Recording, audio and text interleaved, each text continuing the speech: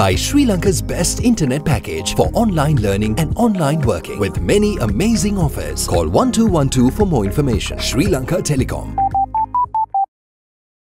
ලෙන්ගතුකම වැඩි කරගන්න ලව්ජු රුපියල් 50ට අඩු කළා. මාමේ එන්න අපිට එකක් බොමු.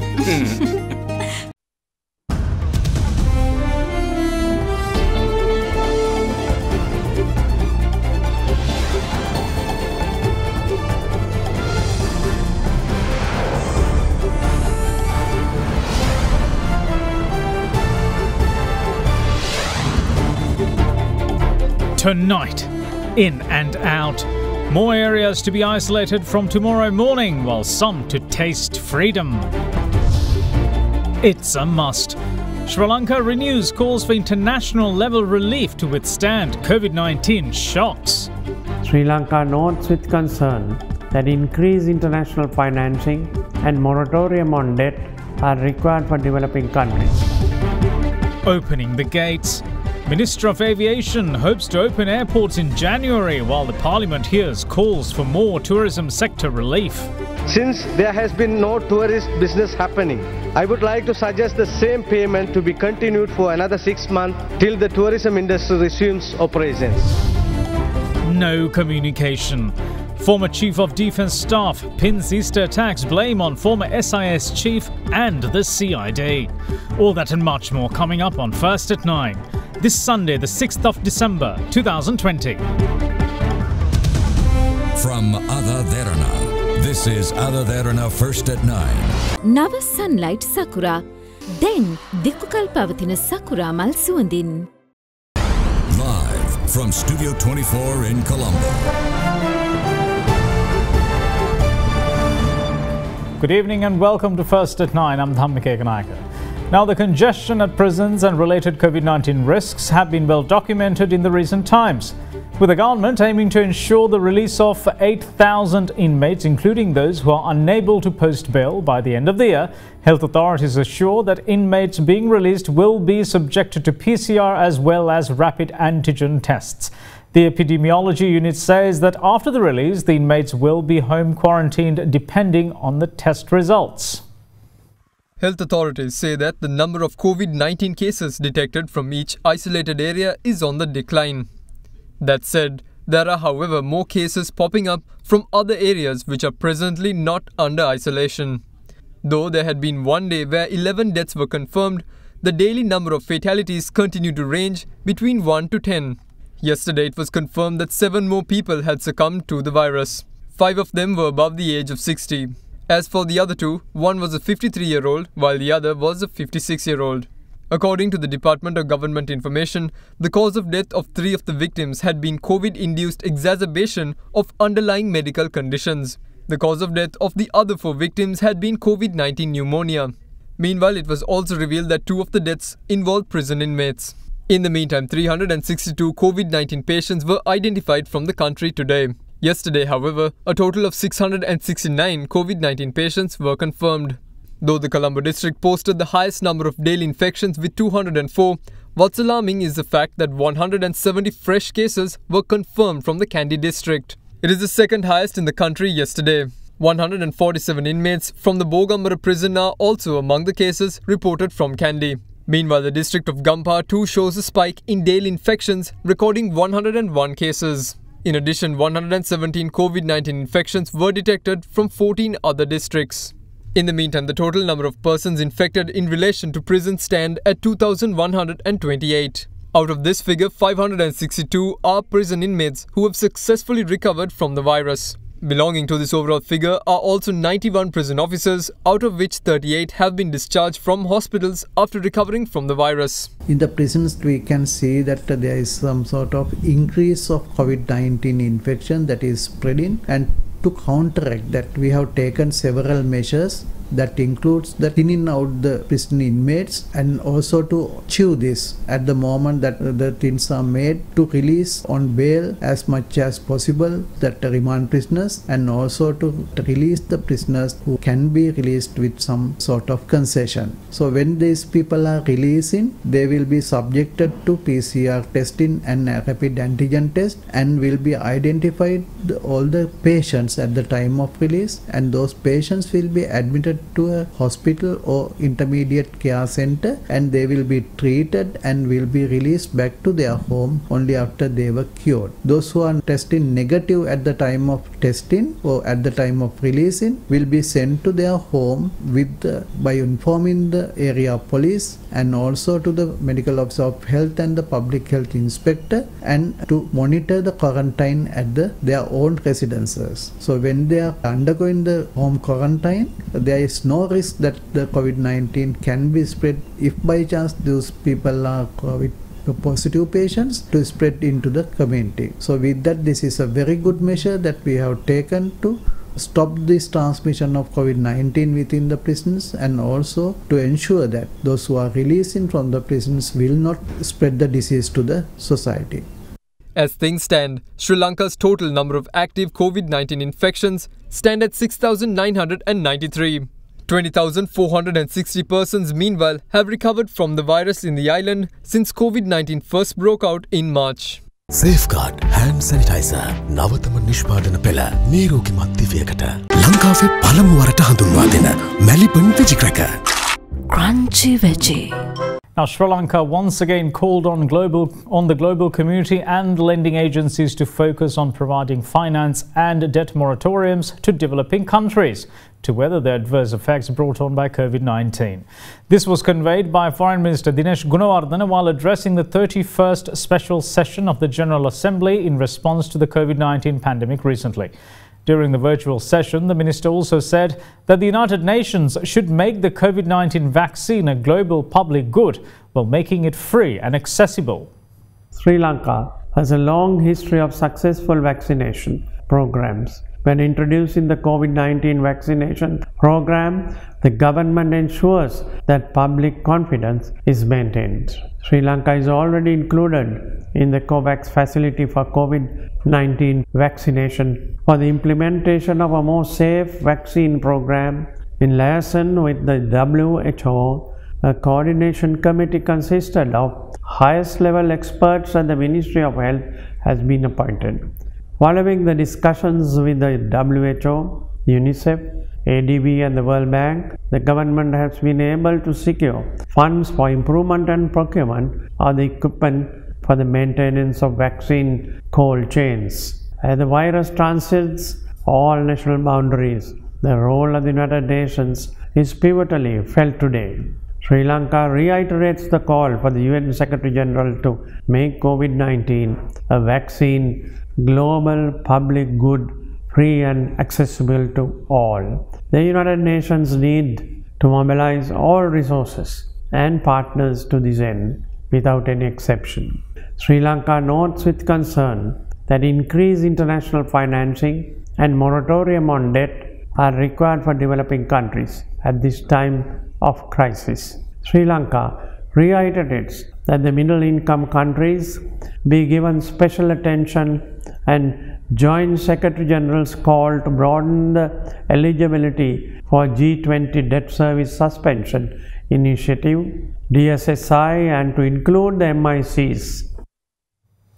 In the meantime, Minister of Tourism Prasanna Ranatunga says that the government hopes to open the country's airports for tourists by the beginning of next year.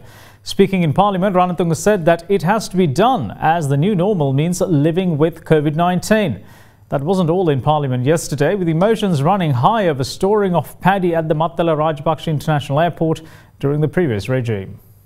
කවුරු කැමති වුණත් නැතත් අපිට කොවිඩ් සමග ජීවත් වෙන්න වෙලා තියෙනවා. ඒ නිසා සෞඛ්‍ය මාර්ගෝපදේශ පිළිපදිමින් ලබන වසර මුලදී අපි ගුවන් තොටුපළත් සංචාරකින්ට විවෘත කරන්න බලාපොරොත්තු වෙනවා. අපි සෞඛ්‍ය අංශවලට කිව්වේ ජනවාරි 1 වෙනිදා වෙනකොට අපිට දිනයක් ලබා දෙන්න කටයුතු කරන්න. ජනවාරි මාසේ එංගලන්ත ක්‍රිකට් පිර ලංකාවට පැමිණෙන අවස්ථාව. එංගලන්තෙන් තමයි වැඩිම පිරිසක් මේ තරඟ නරඹන්න එන්නේ. ඒ වගේම වැඩිම වියදමක් කරන මිනිස්සු එන්නේ එංගලන්තේ. ටෙස්ට් ක්‍රිකට් තරඟ දෙකක්ම පවත්වන්නේ ගාල්ලේ. විශේෂයෙන් මේ කොරෝනා තත්ත්වය යටතේ සෞඛ්‍ය බලධාරීන්ගේ උපදෙස් අරගෙන බබල් සිස්ටම් එකට අනුව හම්බන්තොට ගුවන්තොටුපළට චාටර් ෆ්ලයිට් වලින් ගෙන්නගෙන හෝටලෙන් ක්‍රීඩාංගණයටත් ක්‍රීඩාංගණයෙන් හෝටලයටත් පමණක් යන විදියට 500ක්වත් එංගලන්තේ අර බාමි ආමි ක්‍රිකට් ලෝලීන් ගෙන්ව ගන්න පුළුවන්ද කියලා බලන්න කියලා මම ඔබතුමාට මතක් කරනවා. අද මත්තල ගුවන්තොටුපළට ගුවන් යානා එන එක ගැන සතුටෙන් කතා කරනවා. මම ස්තුතිවන්ත වෙනවා. මේ ඔබතුමාට මතක් කරන්න ඕනේ. ඔබතුමාලාගේ ආණ්ඩුව කාලේ කටුනායක ගුවන්තොටුපළ දෙවනි අදියර අතරමඟ නැවත හේතුව වහල වෙනස් කරන්න ඕනේ කියලා. වෙනස් කරන්න රුපියල් මිලියන 600ක් වියදම් කරා. වසර 5ක් කිසිම වැඩක් කරන්න නැතුව කාලය ගත වුණා. ඒ නිසා ගුවන් සේවා අමාත්‍යාංශයට වෙච්ච පාඩුව රුපියල් බිලියන 30කට ආසන්නයි කියන එකත් ඔබතුමාට මතක් කරන්න ඕනේ. ඔබතුමාලම මේ මත්තල ගුවන්තොටුපළේ වී ගබඩා කරුවා කියන නිසා තමයි ජාත්‍යන්තරයේ විශාල ප්‍රශ්නයක් ආවේ. මත්තල ගුවන්තොටුපළේ නෙමෙයි වී ගබඩා කළේ. ඔය ගබඩා සංකීර්ණය. ඔබතුමා හිටපු රාජ්‍ය අමාත්‍යවරයා විදිහට වගකීමකින් කියනවාද ඒ ගබඩා හදලා තියෙන්නේ වී ගබඩා කරන්න කියලා? ගබඩාවල ගබඩා ගන්න පුළුවන්. ගබඩා තියෙන ගබඩා ගන්නනේ බඩු. ගුවන්තොටුපළකින් එන මගින් යනකොටයි එනකොටයි වී ගේනවාද කියන්නේ? ඒ කියන්නේ කොයි හරි කවුරු හරි ඒ කියන්නේ වී මේකේ වී දාන්න හේතුව නම් ඔය නිකන් මෝඩ ප්‍රශ්න අහන්න එපා මුතුමා. ඔබතුමාලා වී ගබඩා කළ වෙච්ච පාඩුව කවුද බාර ගන්නේ? දැන් ගන්න ඔබතුමාලා ආණ්ඩුවෙන් තියෙන්නේ ඔබතුමාලා ගන්න. දැන් මට කියන්නකො නෙළුම් මලේ තිබිච්ච වහල වෙනස් කරන මිලියන 600ක් වියදම් කළා බිලියන 30ක් පාඩු ලබනකොට ඔබතුමාද රාජ්‍ය අමාත්‍යතුමා? ඔව්. ඒතර ඒ රාජ්‍ය අමාත්‍යතුමා බාර ගන්නවද? බිලියන 30ක් පාඩු ලබන්න නෙමෙයි. මේ අවස්ථාවේ ඒ වෙලාවේ මම කතාවේ කිව්වා පාඩුව බාර ගන්නවා. ඒ පාඩුව බාර ගන්නවා. In the meantime, parliamentarian of the All Ceylon Makkal Congress, SMM Musharraf, called on the government to provide more relief to tourism sector employees. While welcoming the relief package given by the government of Sri Lanka and in view of the second wave of the epidemic now hit all across the island, and Chamber of Tourism and Industry would like to urge the government to consider further relief to the stakeholders of the tourism industry. Number one, tour guides and tourist drivers were given a relief package as a one-time payment of rupees 20,000 and 15,000 respectively. Since there has been no tourist business happening, I would like to suggest the same payment to be continued for another 6 months till the tourism industry resumes operations. Number two, tourist hotels around the island are the biggest hit due to the outbreak. A moratorium on loan and vehicle leasing payments was given to the tourism sector for 1 year. Since there has not been any improvement in the industry, it is suggested that the moratorium to be extended for further 1 year. Although there was a relief given in a capital payment, the bank have been charging interest payments. Tourism industry has been paying an interest rate from 9% to 15%. And it is suggested to totally remove interest payments or to reduce interest rates to 4%. Since only some of the employees in the hotel and travel sector are members of EPF ETF funds, the majority of employees who are contract temporary category don't receive any compensation from the state. Therefore, it is suggested that a suitable scheme to be worked out to support those who are not covered by the EPF ETF schemes. And also Sri Lanka has 12 domestic flight operators whose flights are already grounded. It is requested to extend the financial relief offered to them till normal returns. We will see once more on the other side of this break. Bear with us.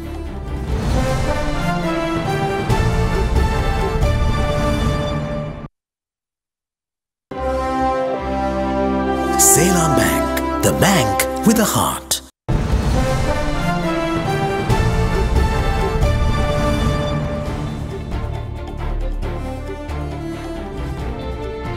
Welcome back. You're watching First at 9.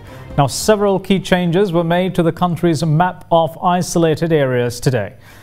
Some areas in the Colombo district, including the police area of Blue Mandel, will be brought out of isolation tomorrow morning, while several areas will be isolated, including the police area of Cinnamon Gardens. Another highlight is that the police area of Kalania in the Gampar district seeing a complete lift in restrictions.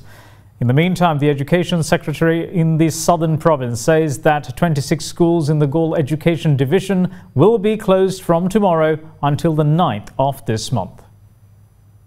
The National Operations Centre for the Prevention of COVID-19 has decided to bring 2 areas within the Colombo district from isolation at 5 a.m. tomorrow. Accordingly, the police area of Blue Mandel and the Vijaypura Grama Niladara division within the police area of Vallampetiya will be brought out of isolation. However, the police areas of Modara, Kotahena, Grand Pass, Wolfendal Street, Dam Street, Kesalvatta, Maligavatta, Dematagoda and Maradana will remain isolated until further notice. Further, the Grama divisions of Vakanda in the police area of Slave Island, Vanathamulla in the police area of Borella, and Salamulla falling under the police area of Vellampitiya will also continue to be under isolation. What's more, the Lux on the 7 housing scheme in the Vellampitiya police area, Randhiya housing scheme and the area south of Ferguson Road in the police area of Mattakulya will also remain isolated. In the meantime, several more areas in the Colombo district will be brought under isolation from tomorrow morning. Accordingly, the Hunupitiya Grama division in the police area of Slave Island, Hattewatta in the police area of Cinnamon Gardens and the Kokila Road in the police area of Vellavatta will be isolated from 5 am tomorrow. Meanwhile, in the Gampar district, status of isolation in the police areas of Vattala will be lifted tomorrow morning. However, its Grama divisions of Keravalapitiya, Hekitta, Kurunduhena, Avarivatta and Velikadamulla will remain isolated until further notice. Furthermore, all Grama divisions in Palyaguda will be brought out of isolation except for Palyaguda Vatta, Palyaguda Gangabada, Meghavatta and Pattiya. What's more, it has also been decided to isolate Velagoda North Grama division in the police area of Kiribadgoda from 5 am tomorrow. In the meantime, the entire police area of Kalaniya will also be brought out of isolation tomorrow morning. Now, Prime Minister Mahinda Rajapaksa reassures that the government is taking steps to stop fish being poached from Sri Lankan waters by people of other countries. He also identifies fish exports as a prominent source of foreign exchange. The construction work of a proposed 300-metre breakwater, a sand break stretching for 75 metres and an entrance canal for the Rakava anchorage located in between Tangol and Hambantota fishing harbours commenced today under the patronage of Prime Minister Mahinda Rajapaksa. අපේ මූදේ තියෙන මාළු ටික වෙනත් අය අරගෙන යන වෙන රටවල් වලට.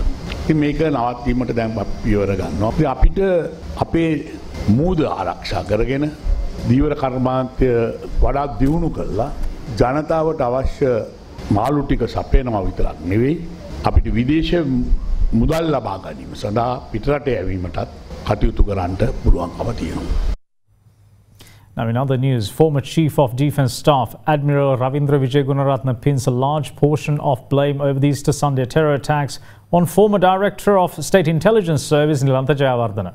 Giving evidence before the Presidential Commission probing the attacks, the former Navy commander said that the failure to communicate the intelligence sent by a foreign agency to responsible officials is a serious mistake on part of Nilantha Jayawardena. He did not spare the Criminal Investigation Department either, characterizing their probes as misled and off track. Former Chief of Defence Staff Admiral Ravindra Vijay Gunaratne gave evidence before the Presidential Commission of Inquiry probing the Easter Sunday terror attacks of 2019 yesterday. He told the Commission that the attack could not be prevented owing to the Criminal Investigation Department, which conducted investigations on the Mavanella Lord Buddha statue vandalism, the murder of police officers in Vaunathu and the discovery of explosives in Vanathavilluwa being off track and investigations being misled. He added, quote, "The intelligence information received by former Director of the State Intelligence Service, Nilantha Jayawardena, on the 4th of April, warning of an attack was not communicated to the commanders of the tri-forces. When intelligence is received, it is not acted upon, waiting to see who gets the credit. That piece of information had been given by India. Had we been told of that information, we would have known more on the matter when the Indian Defence Secretary visited Sri Lanka on the 8th of April. Failure to communicate the intelligence sent by a foreign agency to responsible officials is a serious mistake on part of Nilantha Jayawardena. This situation occurred since intelligence was not given to relevant parties. Looking at the trial explosion with the use of a motorcycle in Kattankudi and the explosives set up inside a van in Kochikade, it becomes apparent how much planning had gone into this. What's more, a group of intellectuals who received foreign education was involved in this. This was not planned in Sri Lanka, and it is an attack that happened under the complete supervision of a foreign terrorist group. The target of the IS is very clear within this string of attacks. The IS too targeted Catholic churches and European tourists. It is the same here. The leader of any terrorist group never commits suicide. That person exists in the background. Zahran is just a disciple who conducted the attacks in this country. He is not a leader." Unquote. Then a member of the commission asked the witness whether there were any influences to remove the Navy camp in Silavatura. Former Chief of Defence Staff Admiral Ravindra Vijay Gunaratne responded, quote, "Though former Minister Rishad Badidin desperately wanted to remove that camp, we did not allow it owing to its importance, unquote. In the meantime, Minister of Public Security, Rear Admiral Dr. Sarath Weerasekara had this to say about the investigations conducted on the Easter Sunday attacks of last year. අද වෙනකොට 267 දෙනෙක් අත්අඩංගුවට අරන් තියෙනවා. ඒ වගේම බෝම්බ ප්‍රහාරයන් 8ක් සිද්ධ වුණා. ඒ ස්ථාන 8ේම ලිපිගුණ සකස් කරලා දැන්ටම නීතිපති ළඟට අපි යොමු කළ අවසానයි. ඉතින් නීතිපතිගේ අතේ තමයි දැන් තියෙන්නේ ඉක්මනින් නඩු පවරන්න. ආදිනල් හිමිපාණන්ගේ ප්‍රකාශ සම්බන්ධයෙන් ඔබතුමා එකඟයිද?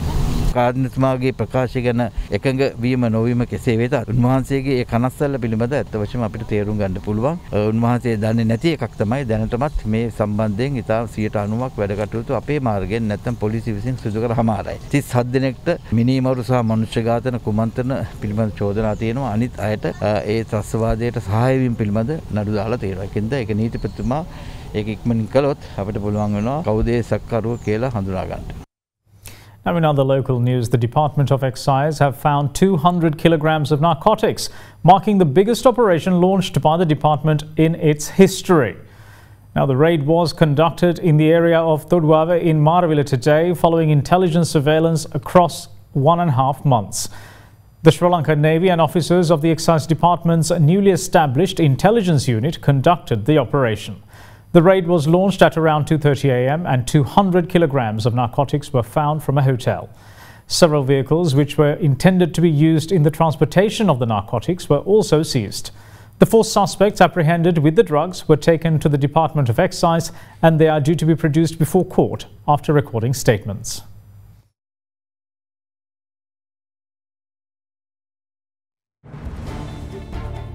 We will see you shortly. Stay with us.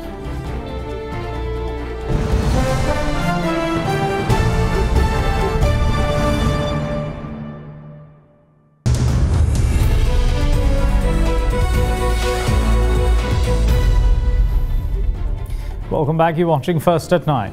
Now, it is no secret that various sections of the Sri Lankan economy took a massive hit with the onset of the COVID-19 pandemic. Taking this situation into consideration, the government took measures to give moratoriums on debt and lease repayments. Though that was the case, there were grievances from the public citing violations of the government's decision, leading to the establishment of a department to deal with such complaints by the central bank. As such, Managing Director and Business Cycle Economist of eConsult Asia, Dr. Kenneth De Silva, welcomes the central bank's move as he believes that this could greatly be beneficial in the long term as it could ensure stability in the financial sector. Recently, the central bank adopted a very pragmatic approach in looking at a response to the outcry from customers to address their financial grievances, particularly with regard to the COVID moratorium related issues. As a result of this particular outcry by the general public, the central bank established a new department under its stewardship to look at customer grievances and customer complaints. And the new department is titled Financial Customer Relations Department, overseeing the dialogue between banker and customer and trying to facilitate a robust communication process to address the particular issues that come out as a result of the moratorium guidelines issued by the central bank. Now, this particular development is welcomed by the public and is appreciated, and I think it's important that central bank does such initiatives because the customers are hard pressed when it comes to addressing their financial grievances and also some grey areas in terms of the penal interest that are being charged and how that has been computed, etc. So it's a good platform where banks and customers could meet and engage with the central bank and sort out concerns with regard to the moratorium related type of facilities. That is the principal focus of this. In fact, this department is not new. It was established in August this year, so it's relatively new in that sense, but not new to the country from COVID standpoint of view, even though we are in our second phase of COVID. The grievances still persist because the central bank has extended the moratorium, so therefore people have welcomed this establishment of this new department, and I think people should continue to access this as a means of rectifying some of their issues. In the long run, I think this type of department is useful because it brings about financial sector stability and ensures that there is a fair hearing given to the customers who have nowhere else to turn to in such situations. So it's a welcome move and it's highly appreciated by the public and should be commended. Now, as the market is heading towards the festive season, it is expected that the turnover levels and the activity levels will slow down at the Colombo Bourse in the coming week. Sri Lankan shares ended higher for a 9th straight session on Friday, with the all-share price index closing 0.59% higher to end with its 5th weekly gain. Let's have a look at what we can expect from the market in the coming week. Looking at the upcoming week, we feel there could be a bit of a slowdown in the market. First of all, mainly because that the market has been running for 9 consecutive days at the moment, and in addition to that, we are going towards the festive season. We feel that there could be a slowdown in activity levels and turnover levels due to that, and on selected counters, we feel that there could be a bit of profit taking place. Also, another reason is that we are seeing that there is a shift from big cap counters towards the blue chip counters, and that is also likely to bring in the slowness in the market. So overall, we feel that the market could be a bit slow, but there is good opportunity to collect or accumulate in the market, specifically in the capital goods sectors and also some of the material counters. So with that, we feel that investors should be looking out to buying if there is any weakness in the market at the moment.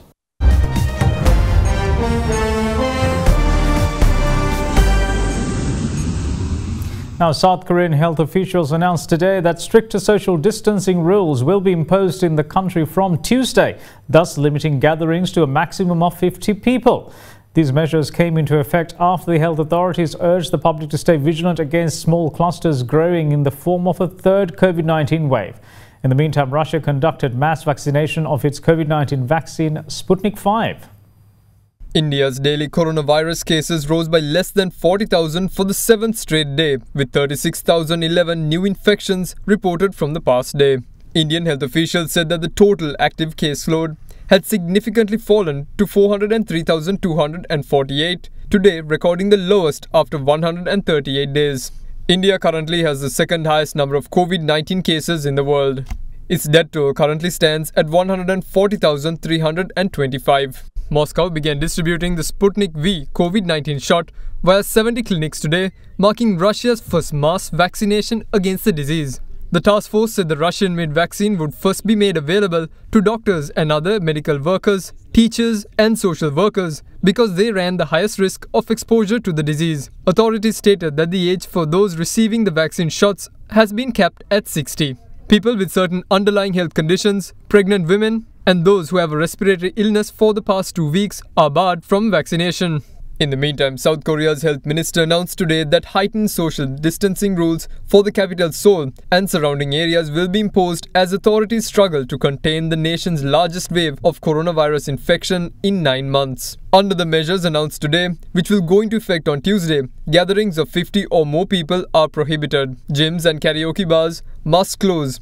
Religious services must be held online or by broadcast, and sports events will be held without spectators. These measures came in the backdrop where South Korean authorities urged the public to stay vigilant as small coronavirus clusters emerged in third wave in Seoul.